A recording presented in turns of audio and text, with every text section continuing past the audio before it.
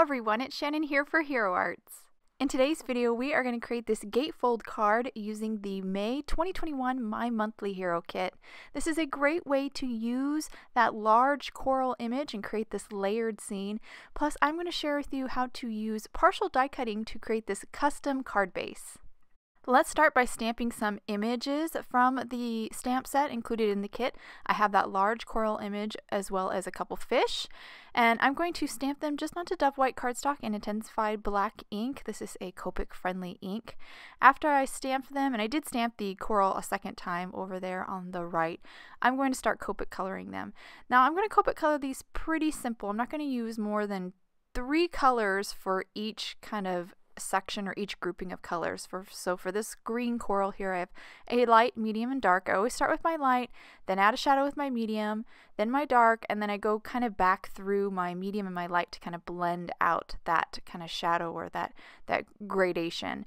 And now I'm working on another section of coral. This is obviously red. Started with R22. Now I'm on my medium, which is R17, and then my dark is R27. And now that I've finished that dark, I'm going back through my medium and light to kind of blend it out. I'm going through this relatively quickly because the main focus of today's card is creating that gatefold base, but I did want to kind of show you how I Copic color. I do it pretty simply. I'm not the world's best Copic colorer, but I hope that it gives you some confidence to try it out on your own. So I started with my light kind of blue-green color. Now I'm going on to a medium shade, and that's it for that kind of section of coral. Now I'm going to move on to coloring the shell. Now this is going to look, I think, kind of complicated, but in the end result, but it's actually really easy. So I colored the whole thing with my light. Now I'm kind of coloring these strips with my medium, and now I'm adding my dark shade, kind of adding right into the middle of the strips and right at the base of the shell. And then I just simply go back over with my light and my medium just to kind of blend those areas out. And I think it creates a really cool looking, really kind of realistic shell. Now onto this sea anemone, starting with my light purple, just going to color some of those kind of feelers or tentacles with that, then my medium at the base, and then my darkest at the base as well. And I did actually get these purples kind of out of order. I started with my dark and then kind of blended it out with my medium. So again, it is kind of forgiving. So now moving on to this cute little starfish, starting with my light pink and then adding my medium just to this kind of the sides of the arms of the starfish, and then finally my darkest shade. And those colors were pretty close. I didn't even need to blend them out. Sometimes when it's really small or the colors are not a big jump, you don't even have to bother blending it out. Now here I'm working on kind of I guess it's kind of a rock, and I'm doing it kind of sand colors, some tans. And now we're moving on to this fish here. Super easy, only 2 colors. Started with a yellow and then moved on to kind of an orange yellow just to add a little shadow at the belly. Now for my clownfish, I'm going to start with that orange yellow color all of kind of, well, not the stripes, even though I did color one of the stripes here, and I'll show you how I'll fix that mistake later. And then just went through my medium and my dark. Now for that stripe, I just grabbed a white gel pen and went over that area that I Copic colored, and that kind of made that white again. And then I'm going to finish kind of the tips of his fins with a gray. And that will actually pretty much complete my Copic coloring. So I went ahead and colored the other section of coral with the same kind of colors, but just in different places. And now I'm ready to die cut them out with my matching dies, which I did.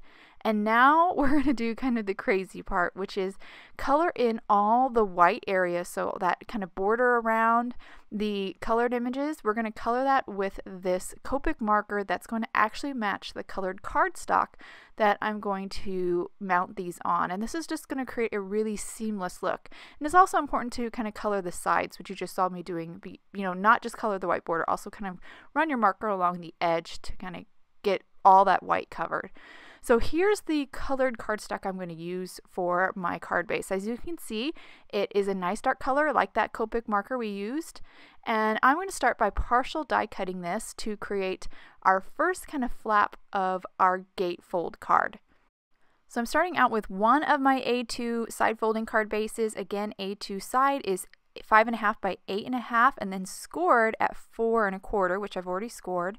Once I have my die in place, I used a piece of tape to hold it there, and I'm going to place, this is important, I place my top plate only about like halfway over the die, and that is going to make sure that I only cut what that top plate is over. So everything that's uncovered with the die or uncovered with the top plate will not be die cut.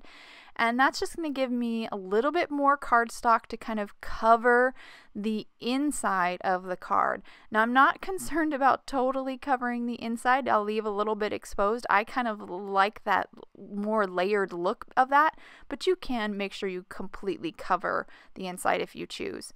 So I just trimmed off the excess with my X-Acto knife, kind of just continued the visual line down and cut it. And now I'm going to basically repeat this process for my second A2 side folding card base. So I'm going to position my die here, and I want to make sure that you can see that I'm now die cutting on the left half of my side folding card base, and I'm going to place my top plate only on the leftmost part of that die and just get that last bit of that die cut.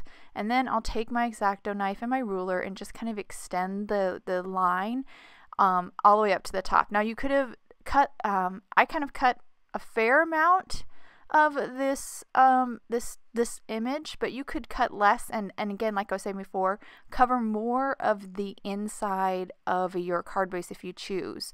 But I wasn't so concerned about making sure my inside was completely covered with my 2 gate folds. I wasn't really concerned about that. So now I'm going to, before I kind of put my 2 pieces together, I'm going to stamp my sentiment. I find it a little bit easier to do now when I have a nice straight edge still. So I popped it here in my MISTI, stamped it in Intens-ified black ink, and now I'm kind of ready to put everything together. I'm going to start by adding some liquid glue to the uncut side of one of those card bases and just stick them together, and that makes basically my card base. And now I'm ready to adhere all of my Copic colored images on top. I'm starting with my coral and lining up my coral image with that die cut, partially die cut flap, and then I'll grab my scissors and cut off any of the overhang. And now that I have that piece done, I'm just going to repeat it for the top flap, again adding liquid glue, and then I'll just line it up or match it up with the die cut, partially die cut image. And I just have a tiny bit of overhang here, so I'll flip that over again and cut that off, trim that excess off. And we have kind of our layered scene pretty much done there. So now we get to kind of just finish it up with, I did create a front sentiment that I stamped in embossing watermark ink, poured on some white embossing powder, and I did stamp it onto pitch black cardstock and fussy cut that out, just adhered that to my front flap. Then I'll adhere this cute little fish down here, and I just love how this whole like scene is starting to grow. Then I'll completely finish the card by adhering my little clownfish on the inside, just for another little fun detail on the inside. And that actually completes my card.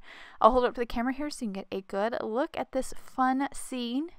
So you can see here how that scene, just those 2 flaps kind of overlap and extend that coral at a nice diagonal across the front of the card, and then we open one flap and you still see more of the coral. I just think it's a really pretty and kind of fun reveal. And then of course our sentiment and that cute little clownfish on the inside. This is just such a fun way to use large images and large dies and kind of make a card base from them, a custom card base. I hope you guys enjoyed today's card and video. If you have any questions about the products I use, please check out the links below in the description. Thank you so much for watching, and I hope you have a wonderful day.